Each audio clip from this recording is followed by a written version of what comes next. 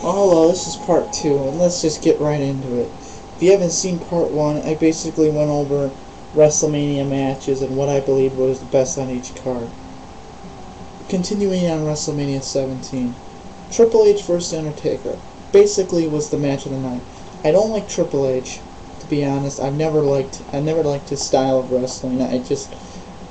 I maybe just because being a fan of the Attitude Era, I just never liked it.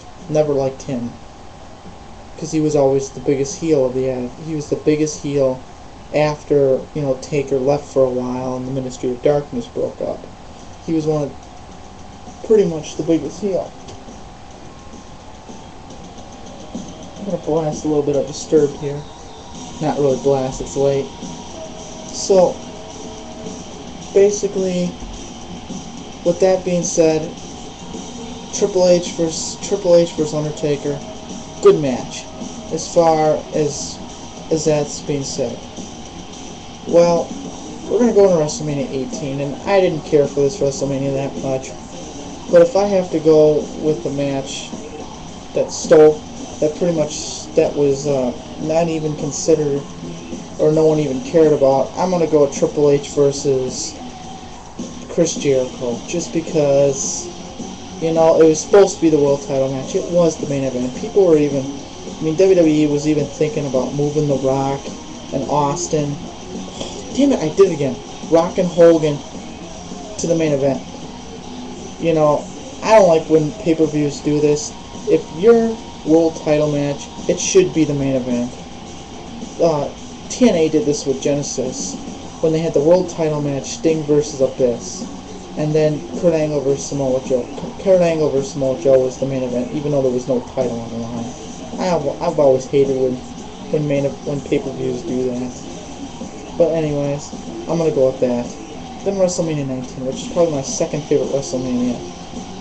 Good matches on this card all around. Stone Cold versus The Rock. You had Chris Jericho versus Shawn Michaels. And that was a great match too. Then you had Kurt Angle versus Brock Lesnar. Triple H versus Booker T. That match, I hated that one. Just because it was Triple H burying Booker T. What are you gonna do? Matt Hardy versus Rey Mysterio to open the thing up. That was great too. I've seen this pay-per-view a couple times, so as far as that's being concerned, I'm gonna go with the main event for the WWE Championship. This WWE Championship, my favorite belt. Yeah, I like this one better than the Eagle belt. I call this the JBL title, or the Undisputed title. I know it's a toy belt, but it's a cool looking belt. Picked up for like $10. So this is where pretty much it started the Undisputed era of the WWE Championship. And it was nice to see SmackDown get a main event, because even for the first split up pay-per-view between brands and their championships, to see SmackDown actually host the main event, that was awesome. And Angle and Lesnar, that delivered. Angle, great in-ring wrestler. I think he's probably one of the greatest of all time, if not the greatest in-ring wrestler of the WWE, at least, or WWE history. I even think he's better than Bret Hart. I know a lot of people say Bret Hart's better just because they mark out to him a lot. It's alright, you can mark out to Bret Hart because he is one of the greatest, if not the greatest. But like I said, I like Kurt Angle better just because I think he's better on the mic. I think he's a better wrestler. The way he's a lot faster than Hart. So, of course, he is smaller than him, so keep that in mind. And that's probably a dream match. It'll probably never happen, but maybe one day Kurt Angle will go back to WWE. Bret Hart might show up for WrestleMania, and they'll have his little promo. It'd be pretty cool if it did happen, but Bret Hart's not coming back.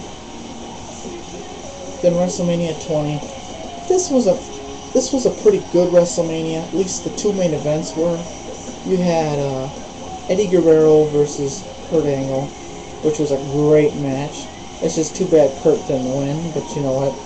It was Guerrero's time as champion, so I can handle that. Never really been a big Guerrero fan, to be honest. Then you had Triple H, Chris Benoit, and Shawn Michaels for the main event, World Heavyweight Championship. Great match too. Probably I'm gonna pick that one as my favorite match out of all of them, just because it was just see Triple H tap out at WrestleMania, just basically tapping, and Benoit wins the title. It's just too bad he didn't have a long title run. He did have the title all the way to SummerSlam, to keep that in mind. It wasn't that long. They were testing it to see if he'd sell as a champion, and he did all right. Then WrestleMania 21, and yeah, this WrestleMania wasn't that good.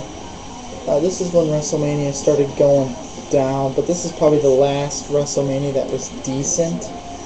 Consider WrestleMania 22 and 23, I thought, pretty bad for WrestleMania. At least they're good pay-per-views, but not worth $50. Angle, I'm gonna go with Angle versus Shawn Michaels on this, because pretty much the two matches after that, who cared? Batista versus Triple H, that was okay. Cena versus JBL, garbage, bad match. As far as I'm concerned, it's basically your typical John Cena match. And this was not John Cena's style when he first started, until he got to the main event status. When he was in the mid-card level, he pretty much just kicked the crap out of his opponents, if you guys remember. Especially remember him with his feud with Carlito. So keep that in mind. And then all of a sudden he gets pushed up to the main event, and they made it look like he wasn't ready yet. And how that match with JBL, it just sucked. I mean, it was cool to see Cena get his ass kicked, because I am a JBL fan. I like him because he's great on the mic. At least he was the best that year on the mic in 2004. But this match just, something should, did JBL have to lose the title to Cena out of all the guys? Cena wasn't even credible at the time. He wasn't really built up right. And then, because, WWE likes to shove guys down their throat, and they shoved him right down their throat. I didn't like it. So I'm going to go with Angle versus Shawn Michaels on this. This pay-per-view, actually this DVD, if you have a chance to get the DVD, pick it up for this match. This match is great. I'm just speechless, because I've seen this match about 5-6 times. It's actually posted on YouTube too, so you guys can check it out there. You know what to type in to find it. It took forever, but it's on there, and it's in decent quality. So check it out and tell me what you guys think, because I thought this was a really good match as far as delivering. These two guys worked their asses off, and it's just too bad it wasn't for a title. That JBL and Cena match, it was supposed to be the second best match of the night, and it was probably the worst match of the night, next to Big Show and Aki Bono. But who cared about that one? That wasn't really a match. It was a sumo wrestling match. But what they should have done is somehow got Angle the title or Michaels the title, had an interpromotional match. Boom, there's your main event at WrestleMania. And are you telling me? I know there was people saying that you couldn't replace Cena with any other guy. Well, it's like, are you telling me that Shawn Michaels and Kurt Angle could not put butts in the seats for a WrestleMania main event? Some of you guys gotta be out of your mind. And I did hear that on a video, which I'm not gonna name. WrestleMania 22. This wasn't a very good WrestleMania. I mean, the two main events were okay, but like I said, I couldn't see Triple H tapping out again, especially to a guy like John Cena. John Cena's not even a submission guy. So I'm going to continue on WrestleMania 22 and 23. Stay tuned for part 3. I promise it won't be that long.